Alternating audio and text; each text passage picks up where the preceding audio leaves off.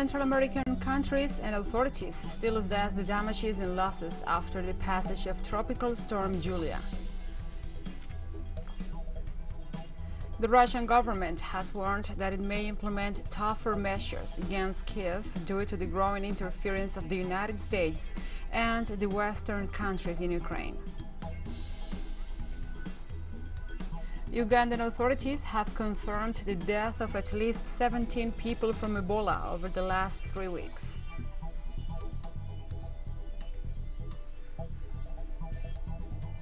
From the headquarters of TeleSUR English in Havana, Cuba, this is From the South. I'm your anchor, Gladys Quesada.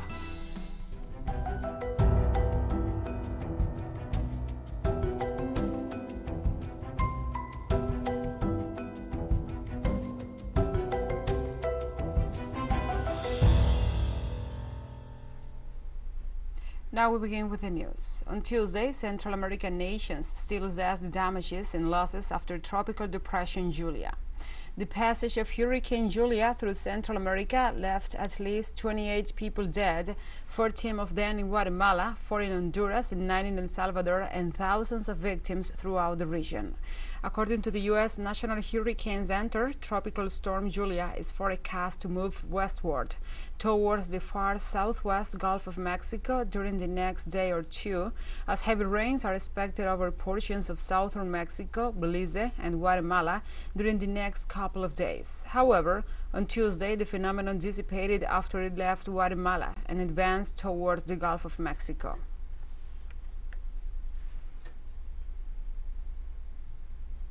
In Venezuela, authorities have confirmed that 36 people died and 50 are missing following the landslide occurred over the weekend at Las Tejerias town in Santos Michelena municipality in the Aragua department. Authorities and rescue teams continue with the search and rescue operations. So far, 300 tons of food have been supplied to the affected area, and assistance centers are being supplied with drinking water. In the meantime, the villagers are providing support to the people who have lost their homes, and they are also assisting the injured who are waiting to be treated in hospitals.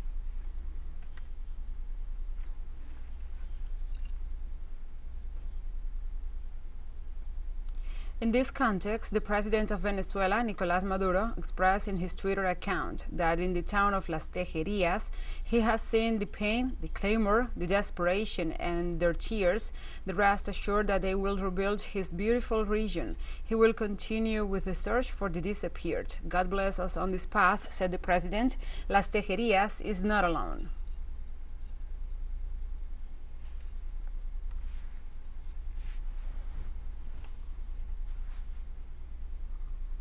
Also, on the same note, at the daily press briefing on Beijing, Chinese Foreign Ministry spokesperson Mao Ning confirmed that the Asian giant is willing to provide disaster relief assistance within its capacity to the countries hit by Hurricane Julia in recent days.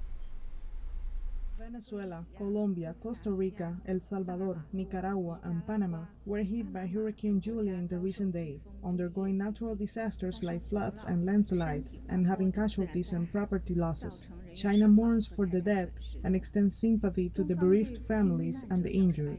We believe that the governments and people of the countries affected are bound to prevail the disaster and rebuild their homes soon. China is willing to provide disaster relief assistance within its capacity. 中方愿提供力所能及。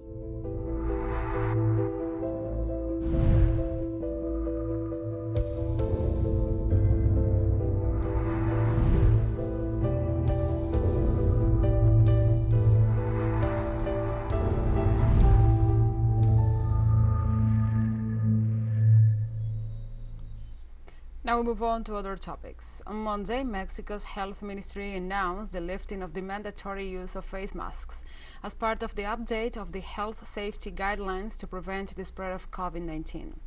According to the health portfolio, face masks will not be mandatory in enclosed spaces as long as there is a distance of 1.5 meters between people.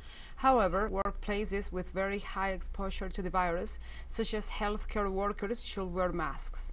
Also, not vaccinated people or patients suffering from an immune disease are obliged to wear masks, which will continue to be mandatory in means of transportation.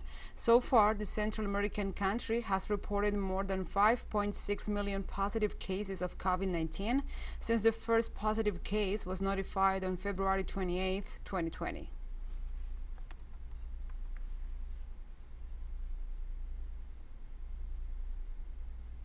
And protests continue in Haiti, demanding the resignation of Prime Minister Ariel Henry, this time sparked by his request for a foreign military intervention. On Monday, people took to the streets in several cities of Haiti, not only to demand the ouster of the prime minister, but also against high fuel prices. Demonstrations were especially intense in the communes of Cid Soleil, La Saline, and Termas, located in the capital Port-au-Prince. And there are reports that in such instances, police used tear gas and live ammunition to repress the crowds, claiming the life of at least one person in the streets of Port-au-Prince.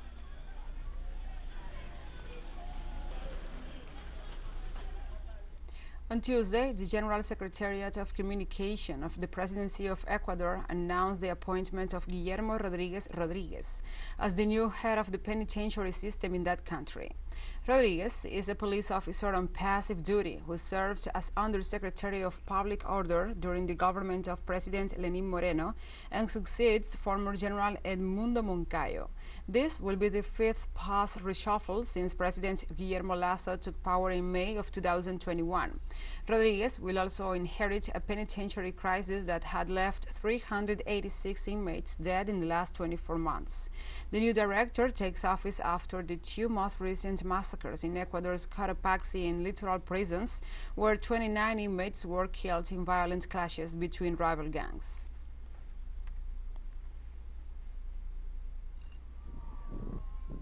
On Monday, Colombia's Congress ratified the Escazú Agreement in its fourth and final debate, as this is one of the main legal foundations to achieve total peace. The Escazú Agreement establishes provisions for the protection of the rights of environmental defenders in Latin America, the region that reports the highest toll of climate activists. Colombia's Ministry of Environment foresees 5 routes for the implementation of the agreement, among which are the accompaniment of environmental defenders and an information system on socio-environmental conflicts. In addition to Colombia, the Escazú Agreement has been ratified by Antigua and Barbuda, Argentina, Bolivia, Ecuador, Guyana, Mexico, Nicaragua, Panama, St. Vincent and the Grenadines, St. Kitts and Nevis, St. Lucia, Uruguay, and Chile.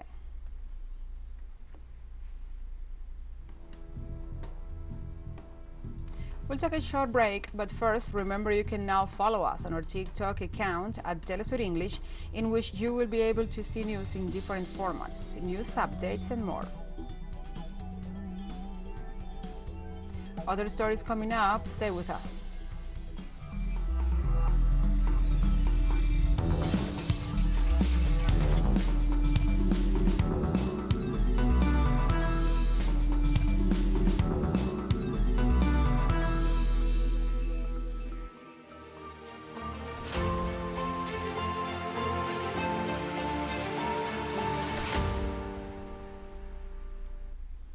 Welcome back to From the South. The Russian government has warned that it may implement tougher measures against Kiev due to the growing interference of the United States and Western countries in Ukraine. The Kremlin Deputy Foreign Minister Sergei Ryabkov labeled as regrettable the incessant large-scale assistance and training of Ukrainian military personnel on the territory of NATO member countries to plan artillery operations. Ryabkov said that relations between the United States and Moscow are now in an extremely poor state, at an only level comparable to the times of the Cold War. Ryabkov also said the attempts made by the West to undermine Russia's economy through sanctions are failing.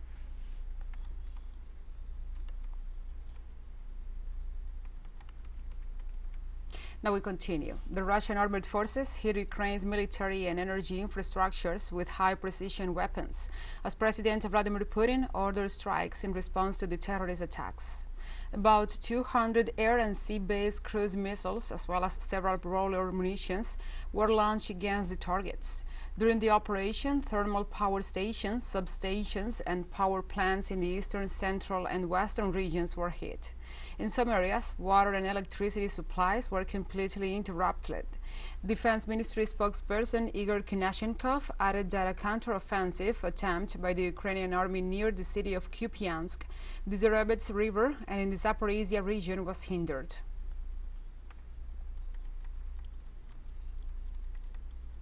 The Russian Federation today have continued a massive air and sea strike with long-range precision weapons against Ukrainian military control and energy system facilities. The purpose of the strike has been achieved, or the designated facilities have been hit.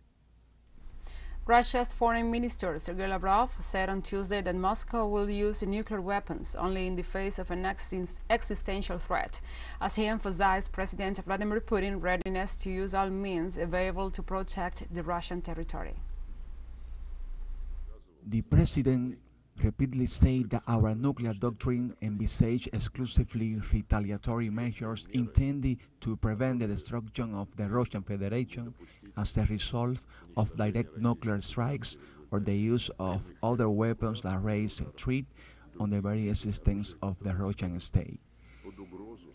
The response is exhaustive. I hope that those who speculate on the subject of nuclear war, on the organization of a provocation with the use of weapons of mass destruction by the Russian Federation, I hope they are aware of their responsibility.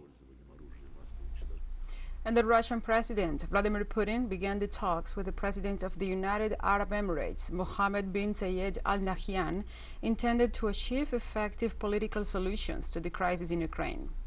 United Arab Emirates Al Bayan government's media report the talks with Moscow and St. Petersburg include bilateral relations and some regional and international issues of mutual interest. The United Arab Emirates Foreign Ministry said the bilateral talks will address the latest developments related to the crisis in Ukraine in an attempt to de-escalate the military advance and alleviate the humanitarian repercussions of the current armed conflict.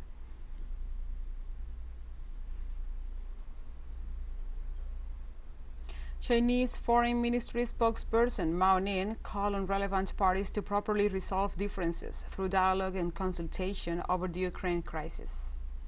We are concerned about the current development of the situation and call on relevant parties to properly resolve differences through dialogue and consultation. China is willing to continue to play a constructive role together with the international community in easing the tensions. And we have more news coming up after a final short break, so stay with us.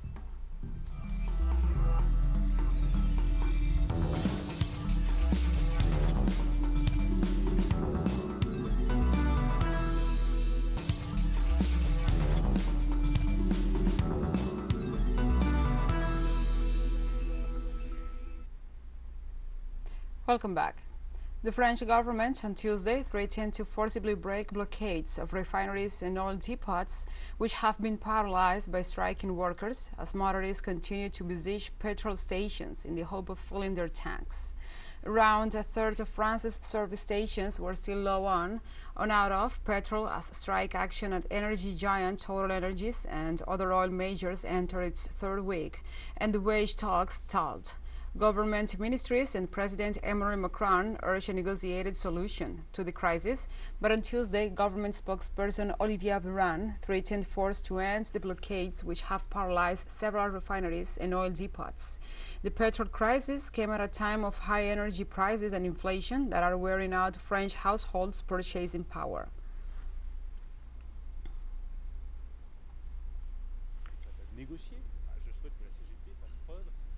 And on Tuesday, about 200 striking employees of the French hard-left CGT union rallied outside the FTS and Le Med refineries near Marseille as a sign they will continue the mobilizations. A minimum increase of 7.5%, which would make it possible to cover inflation in 2022 and that to be expected in 2023. And that was just cover inflation. Then we also ask in relation to the astronomical figures that the company made in the first half of the year, up to 409 million for a fair sharing of the world, with the value sharing bonus that the government has put in place. We are asking for 6,000 euros, which is the maximum that we can ask for it in this contest. And Fabian Kras, the CGT union spokesperson for the total site in Le Med, points out that workers are fighting for better wages, as well as improved contracts and industrial safety. We are strongly mobilized because we cannot take any more. We are tired. We are tired of the condition to which Total exposed us in terms of wage, where over the last 10 years they have been able to hike up our wage beyond inflation in terms of hiring, because 20 to 25% of our employees are provisional workers, temporary workers, or people on fixed terms contracts. And on top of that, we are fed up because the tool in terms of industrial safety is not up to what we can expect from an economic player like Total. On Monday, Ugandan authorities have confirmed the death of at least 17 people from Ebola over the last 3 weeks. The Ugandan Health Ministry reported that 7 people had died of Ebola in the last 2 days, bringing the total number of deaths to 17 since the start of the outbreak last September 20th. The Health Ministry spokesperson said that by October the 9th, the cumulative number of confirmed cases was 48, after registering 4 new cases in the last 48 hours. The Health Ministry said there are health workers among the infected.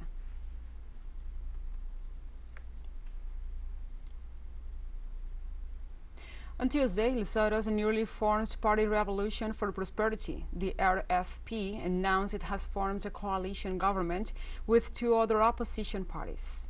RFP, which won the most seats in last week's election, fell short of an overall majority, so it was urged to form social alliances.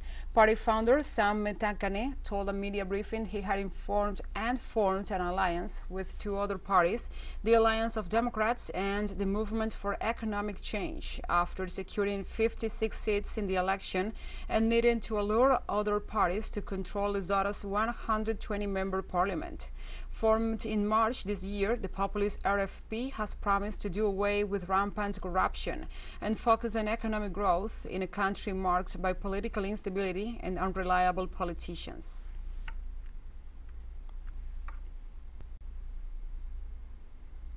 On Tuesday, Lebanon and Israel sealed a historic agreement about the sea border and gas exploitation in the area. After conversations, Lebanon got full rights on the deal, as gas Kana fields will remain in their possession.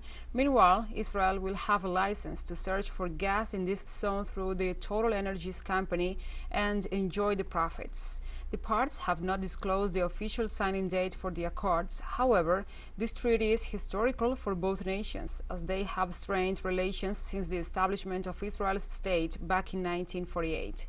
The zone under dispute, the Kana gas fields, was unilaterally claimed in 2000 by the Israeli side, as Lebanon denounced it belonged to their geographical territory, which sparked the tensions.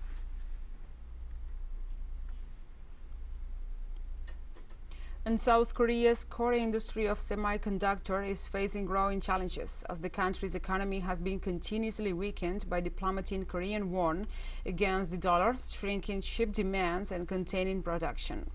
The Korean won slid down around 17% against the US dollar amid the Federal Reserve's aggressive monetary tightening.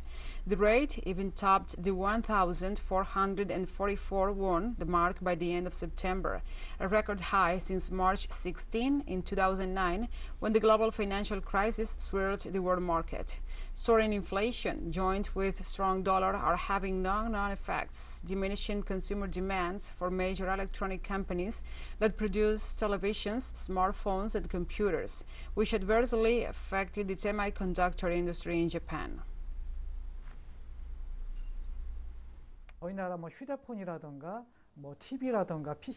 Especially when it comes to emerging countries, in case of a weaker local currency, the consumer economy gets worse and purchasing power gets worse.